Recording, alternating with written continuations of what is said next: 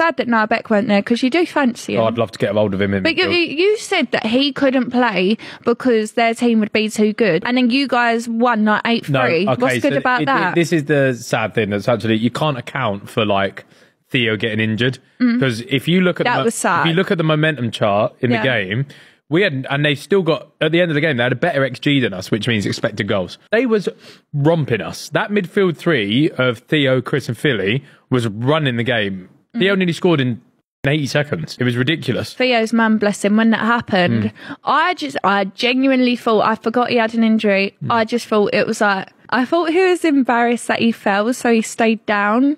Yeah, like until Reeve was sitting behind me and he was like, oh, his injury. And I was like, oh, yeah, like he's had all of his hip or whatever done. I just thought he was trying to get a penalty. His mum was crying, though, bless him, like in the family section. I was sort of behind it. So the ball's bouncing on the edge of the box. And if you're a footballing man, if you see a ball bouncing near the edge of the box, that is getting hit. Yeah. As hard as you can. And I don't think he's let one fly on that foot. Didn't it skyrocket way above?